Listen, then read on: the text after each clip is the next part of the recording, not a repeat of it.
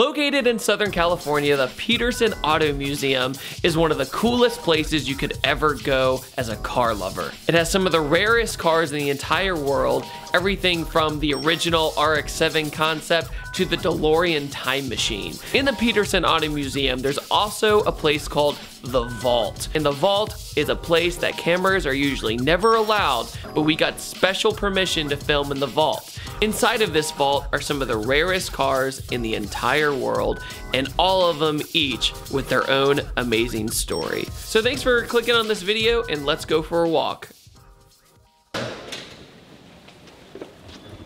Dude, look at the books. Okay, so what's special here? This is Outlaws, built by Ed Roth, Ed Big Daddy Roth.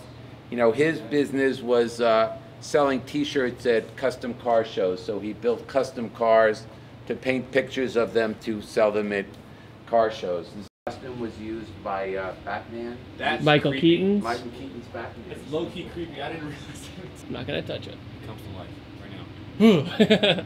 This was sold by BMW between the 507 and the 1600. The Urkel car. It's an Urkel car, exactly. This was owned by Steve McQueen.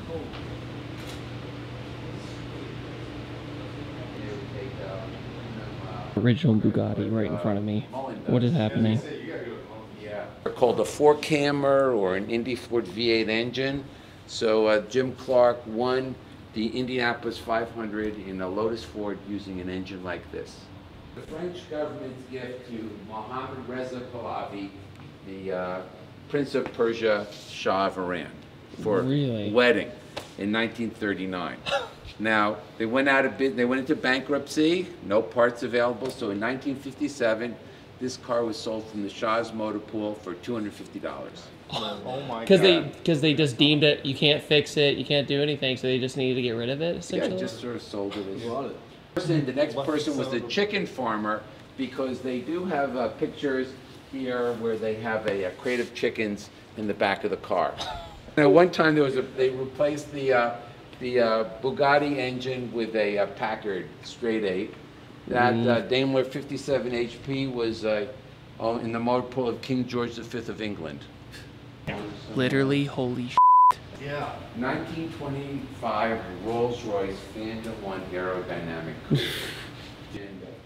Jean Cayer, the Belgian coach builder, to build a body in the Art Deco style. And it was built to be shown at Concours d'Elegance because, let's face it, the driver can barely see beyond the Spirit of Ecstasy. Yeah. Okay, so it's got 22-inch wheels, it's got a raked radiator shell, round doors with pie-shaped windows, 2 sunroofs, 4 pieces of fitted luggage in the back, and a 15-inch fin. This car belonged to Elizabeth Taylor. That owned the car. Oh my God. Oh my God. Wow. Oh, shit. Engine. This has to be the ugliest color I've ever seen, but I love this car. There's a nick in the steering wheel. There's also 2 holes in the floor. Wow. So did he just get really upset one day and then just lit it up? Yeah. He got into a fight with his girlfriend. He was a little peeved before he got into the car, wouldn't start, so he got his revolver and shot it. First supercar, but although Porsche says they built the first supercar, so I mean close second. They built 191 cars. This one? Yeah. Well, I've never seen one. I've never ever. seen one in person before either. I got to see that like, what is this doing here? I'm still so mindful. I'm trying to get the interior. Doing my best, guys. This is a Ferrari Sergio. 6 were built in 2015, and they sold them for $3 million a piece. How much? $3 million a piece. So if you want to go to Cars and Coffee, this would be the car to take. For sure. I got you all beat. Yeah. So is this one right here a real GT40? This is a real GT40, and this is a Le Mans winner. No way. Yeah, this is the 19th. I think this is the 1969 Le Mans winner. $3 million a piece. It was prepared by JW Automotive. His sponsor was Gulf Oil. The financial sponsor was Gulf Oil. So this has got the Gurney Westlake heads on the 302 cubic inch Ford V8 engine. At the Gurney Westlake heads, if you looked in the intake port, you could see the combustion. You could see the valves. Yeah, there's such a straight shot. They didn't need an intake manifold to mount the Webers were mounted directly to the into the intake ports. So these two cars are chip boost design cars. I think this is called Roadster. It was built by Boyd Coddington, and it's got a Lexus V8 engine. The body was made by Marcel Delay.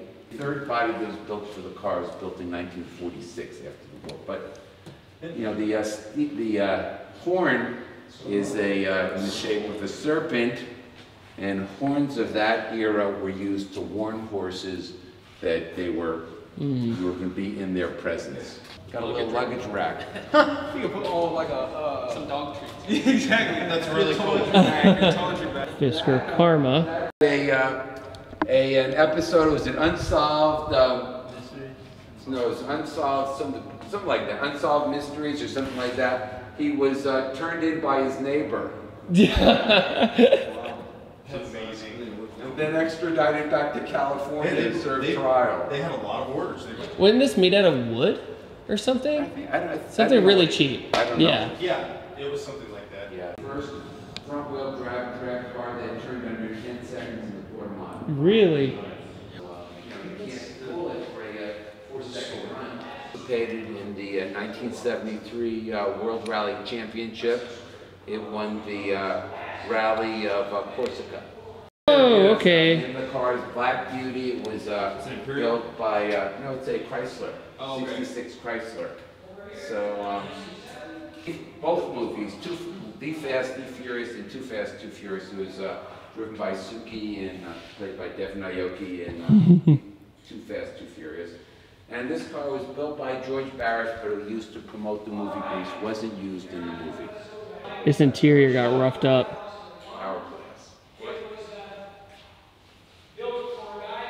This is Saddam Hussein's parade car. All right.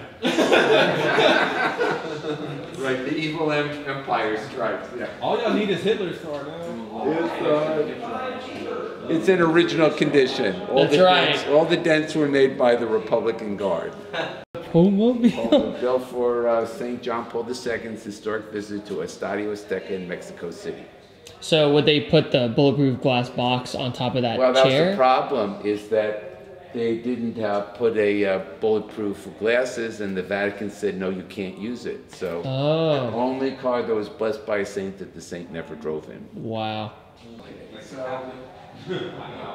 Seal, presidential seal. You've got a presidential seal on the side. You said this one was Johnson, Carter, and Nixon? No, this was Nixon, Ford, and Carter. Okay. The Eisenhower presidency, this was the Detroit car. The White House could not accept it as a gift, so it's held in Chrysler's motor pool until it was needed, and then it was taken down to Washington for parades. Alan Prost's F1 car. Okay, so this was driven by Alain Prost, 1987 McLaren MP4/3, and this was the engine that powered the car. So this is the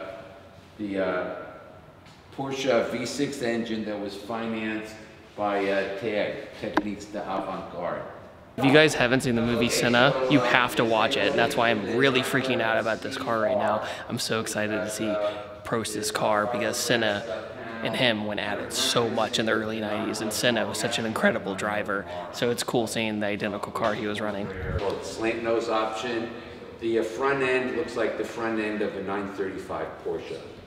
And this was a $30,000 option. Just for the nose. Just for the nose. So this car cost about $100,000. What are you looking at, butthead? So this is the original DeLorean from Back to the Future.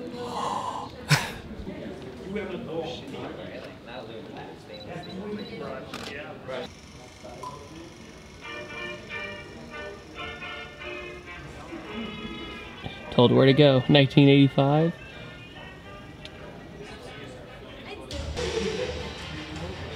This is Thelma and Louise's car. This is Iron Man's hot rod when he's working out with the Clash plane. That's what I remember. Wow, I didn't know Batman rode on Hoosiers.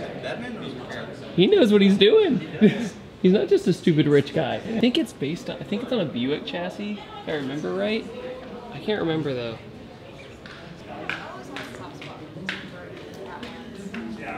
First practical car ever.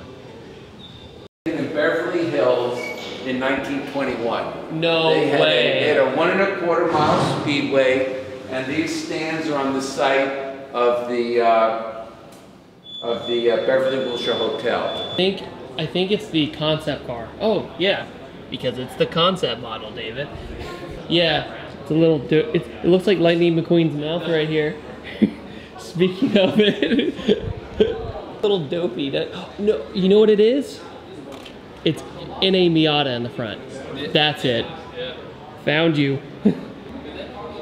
XJ220 was based upon the XJR9, which won Le Mans. So the Porsche behind me was owned by the cocaine smugglers race team. And there's a really good video about it on Donut Media. I'll link it in the description. But basically, this is one of the race cars they had.